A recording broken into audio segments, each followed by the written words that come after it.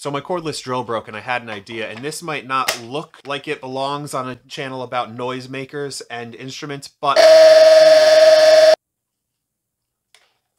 So when my cordless drill burnt out, I didn't want to completely waste the parts. I'd had this thought, this idea mulling around in my head anyway, so I decided to make myself this war horn, a noise pistol. It's a sonic weapon. If you're into Warhammer 40,000, you might recognize it as something like a doom siren, or if you're familiar with the modern rogue, you would notice the family resemblance to their Honk of Wrongdor. I don't have video on the build process, but let me tell you a little bit about how I cobbled it all together. So this thing's really only made up of 3 main parts. You've got whatever you're using as a handle, trigger, and power assembly. In my case, it was a 20-volt cordless battery-powered drill. I just cut off everything north of the safety switch. I got rid of the motor. The clutch was burnt out. The motor was old and pretty much dead. It was all just garbage, but this is just all I needed. The next part is an ooga horn from Harbor Freight. I paid, I think it was like 10 bucks for this. The main problem with this is that it runs on 12 volts. So the third part is the voltage converter or regulator or step down or whatever you want to call it. I bought a specific one for this project because I needed it to step down from 20 volts to 12 volts. Found it on Amazon. I think it was another 10 bucks.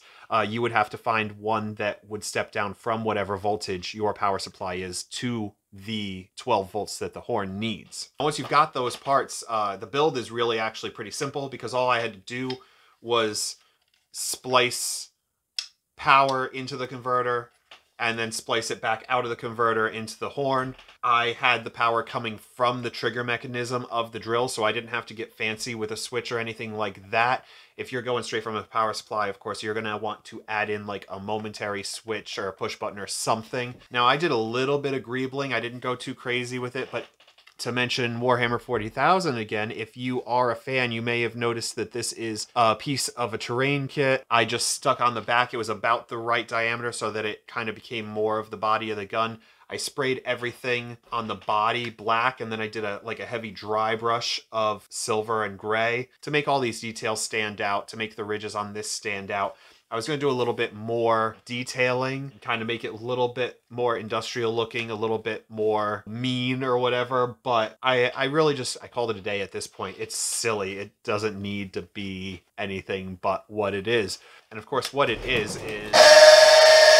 Now, eventually, I want to buy one of those, like, long chrome truck horns that they sell, and I want to do, like, a blunderbuss version, you know, a real big, like, Blastmaster, make a whole wooden stock for it, and when I do get around to that, I will make sure to actually do a build video, because that one's going to take a little bit more figuring than this. This was mostly, like, super glued together and epoxied together, and I didn't get too crazy in the design work, but that next one is going to be a whole thing.